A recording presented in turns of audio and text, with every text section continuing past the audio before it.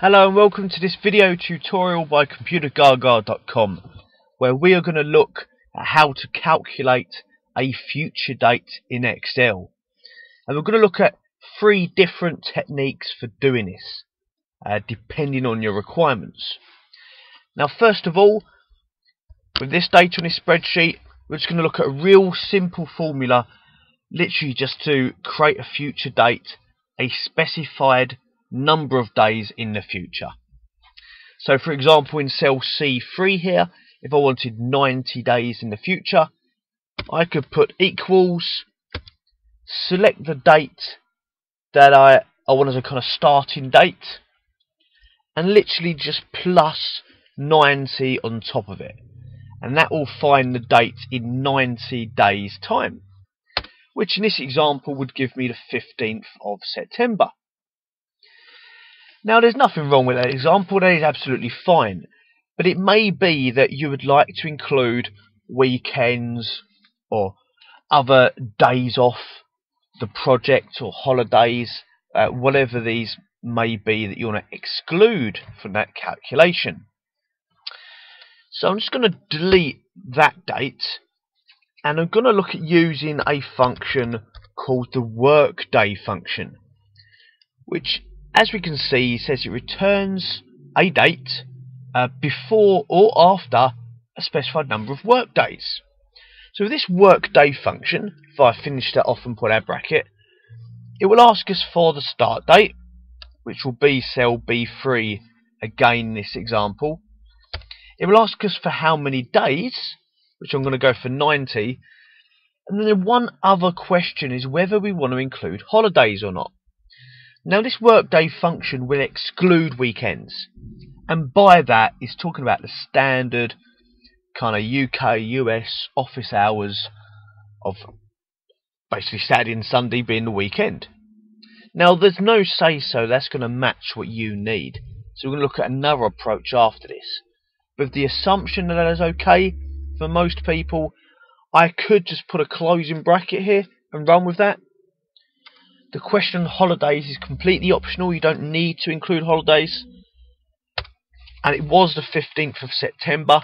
It's now the 21st of October, 90 days time. So clearly it is excluding the weekends there. It's a much later date. It's 90 working days.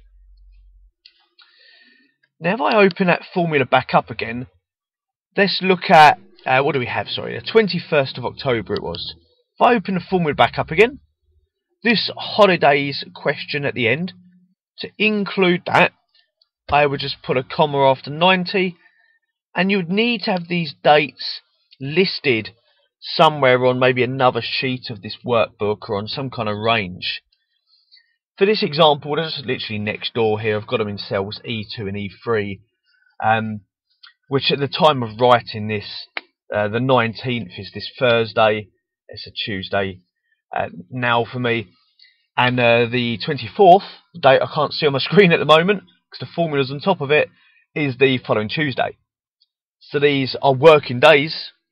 I'm now going to make them non-working, which will give us the 23rd of October rather than the 21st as it is. So now it's 2 days later because it's had to exclude them 2 dates as they are, for whatever reason, days to exclude.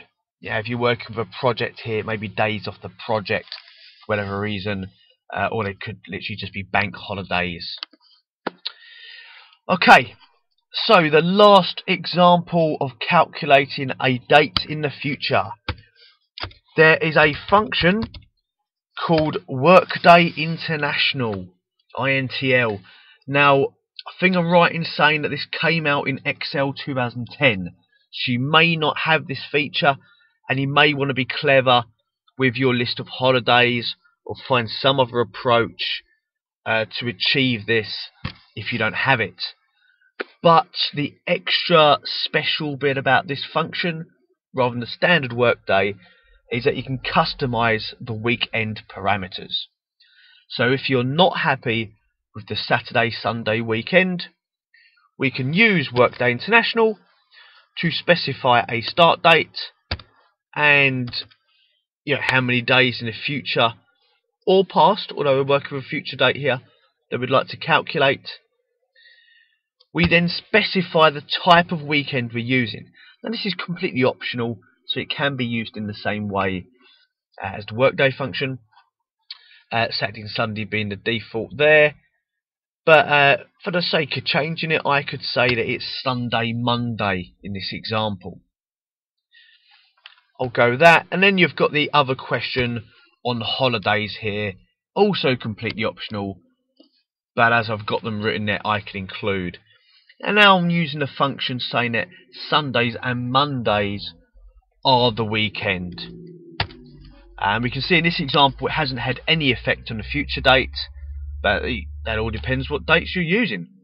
That's not to say that it won't. Okay, now I wanted to show one other thing with that. And if I go back into this formula, I just wanted to show that where it asks you for the weekend, and when I was doing this, it gave us this nice list to pick from. You know, you may be trying to achieve something that's not available in that list. So it's definitely worth mentioning that you're allowed to type your own string entries into this function. And what I mean by that is, first of all, we'd need the string, these inverted quotation marks. But we can put a bunch of zeros and ones, 7 of them all in all, because they represent the days of a 7-day week. A 0 to indicate a non-working, and a 0 to indicate working, and a 1 to indicate a non-working. So, for example, if I put 0, 0, 0, 0, this is saying that Monday, Tuesday, Wednesday, Thursday are working days, followed by 1, 1, 1, and Friday, Saturday, Sunday are non-working. So if I put my closing string there and run with that, this is enabling me to say that Friday, Saturday, and Sunday are non-working days, because that's not an option in this list. So it's giving me the opportunity to customize and create our own parameters, and on top of that I'm including the holidays on the side as well. So now when we run it, I've got something different. We've got the 25th of November, so it was the 23rd of October, I think.